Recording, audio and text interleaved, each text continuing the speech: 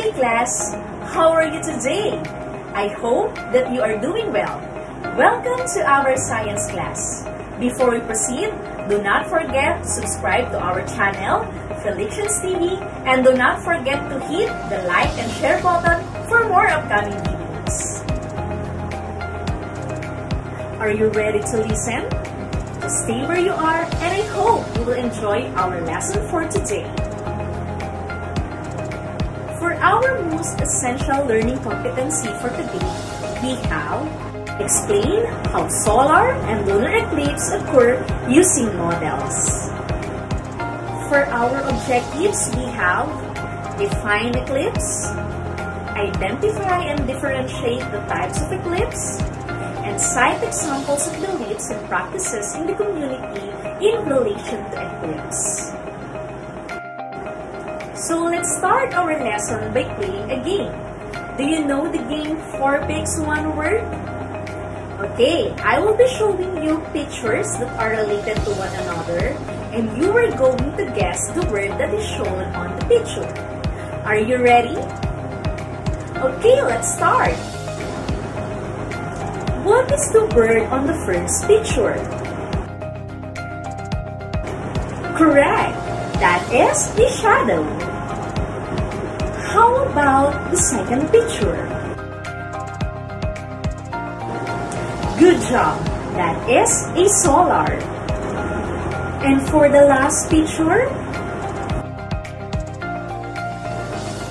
Very good!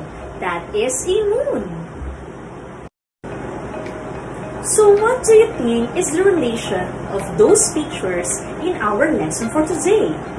Do you have any idea? That's right! Our lesson for today is all about eclipse. So what is eclipse? Eclipse is an occurrence in which light from the sun and the moon is temporarily black due to the alignment of the earth, moon, and sun.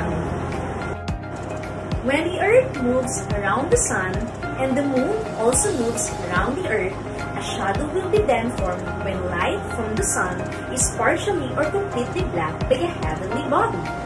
Thus, when the shadow of one celestial object falls on another, an eclipse may occur. What are the two types of eclipse? Correct! We have the lunar eclipse and the solar eclipse. What is a lunar eclipse? It occurs when the moon passes through the shadows of the earth. During this time, the earth is between the sun and the moon, blocking the sunlight that is supposed to reach the moon. In other words, during lunar eclipse, the earth's shadow is being cast on the moon. Here is the model of the lunar eclipse. Did you know the total lunar eclipse happened last May 26, 2021? And it was being observed in the different parts of the world. It was not just a lunar eclipse but also a supermoon and a blood moon. Here are some photos taken during the total lunar eclipse. Is that amazing? Of course it is! The next total lunar eclipse will be observed on May 16, 2022. The next type of eclipse is the solar eclipse. It happens when the moon passes between the sun and the earth that fully or partially blocks the sunlight reaching the earth.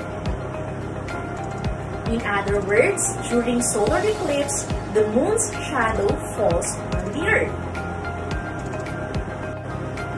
Here is the model of the solar eclipse.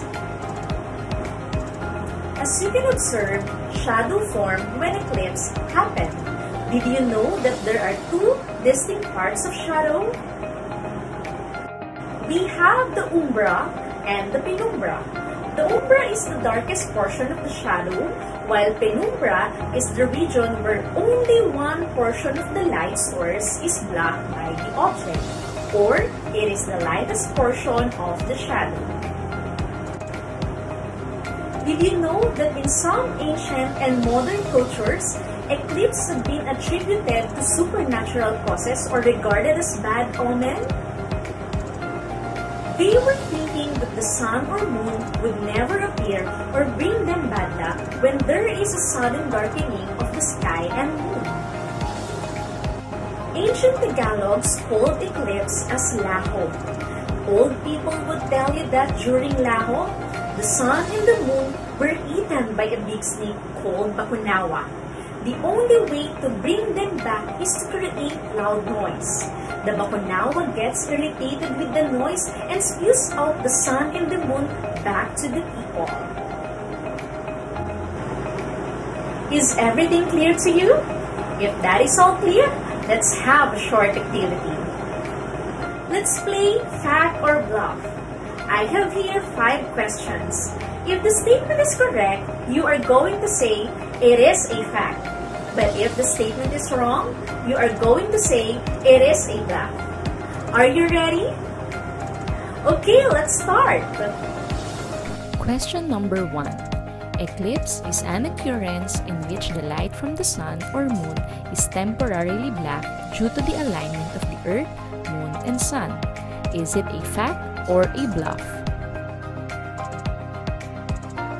Correct! That is a fact. Question number 2. Solar eclipse happens when the moon passes between the sun and the earth that fully or partially blocks the sunlight reaching the earth.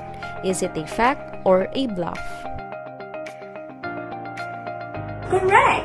That is also a fact. Question number 3. Penumbra is the darkest part of the shadow.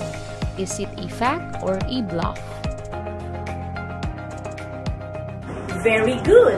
That is a bluff because that is the umbra. Question number 4. A lunar eclipse occurs when the moon passes through the shadow of the earth. Is it a fact or a bluff? Great job! That is a fact. And for the last question, umbra is the region where only one portion of the light source is blocked by the object. Is it a fact or a bluff? Good job! That is a bluff because the answer is penumbra. Good job, class! You answered our activity very well. But always remember that we must also take some precautionary measures in observing eclipse, especially the solar eclipse.